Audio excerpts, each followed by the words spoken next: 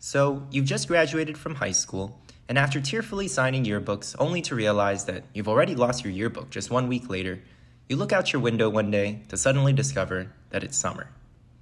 Luckily for you, I, Kevin, have some suggestions for things to explore during this tumultuous time. The first is to get a job. When it comes to summer jobs, there are all kinds of entry-level positions, ranging from retail to service.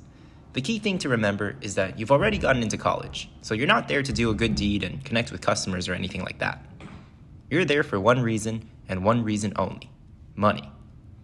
Money is nice because when you get to college, you'll quickly find that your mere existence is now an act of capitalism.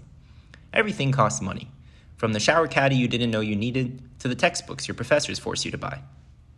If you're feeling extra ambitious, something else to consider is reading.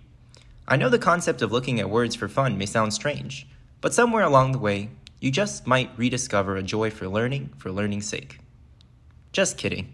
Let's be honest here. This summer, you're probably going to spend way too much time watching videos and lazing around. But if we're being real, the summer before college is the perfect time to do that. You're growing up, and before you know it, you'll be a full-blown adult. But don't think about that too much.